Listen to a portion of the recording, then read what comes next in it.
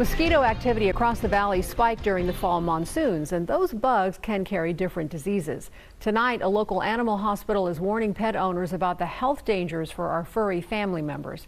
8 News Now reporter Lauren Negretti talks to a vet about the problem and the preventative measures. While the dogs play at Desert Breeze Park, a newer breed of mosquitoes could be a new risk for their health. More mosquitoes, if there is a pet who's come from elsewhere with heartworm, and having more mosquitoes, it's going to be more likely that that heartworm disease spreads. The Southern Nevada Health District discovered the Aedes aegypti species in 2017.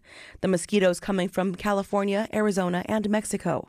This is on top of the American Heartworm Society reporting more disease cases and new hotspots. The rising concern has pet owners like Carol considering getting Bitsy here heartworm testing. I think I will now that I've heard it, and especially since I've been to California and Arizona. I'm pretty religious about getting these guys their shots when they need them. Vets say heartworms don't travel from dog to dog directly, but if a mosquito bites an infected dog, it could take the disease to another and infect it. Dr. Yock recommends heartworm testing 6 months after possible exposure. August and September, obviously we had that late rain, etc. So roughly, anytime's a good time if you've been to a heartworm area before, but if you're talking about, let's pick August, then 6 months from then, February on would be a good time to get a simple test. Dr. Yock says prevention depends on an individual's lifestyle and environment, so consult your vet.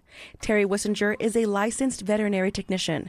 They moved to Las Vegas from Washington and have put their dog Archie on heartworm prevention before. Definitely recommend heartworm test or heartworm prevention if they go anywhere to dog parks, camping, hiking, anywhere they're going to be exposed. Now, the new mosquito species typically bites during the day, and it's attracted to standing water, of course. The Southern Nevada Health District encourages the public to report increased mosquito activity if you see it.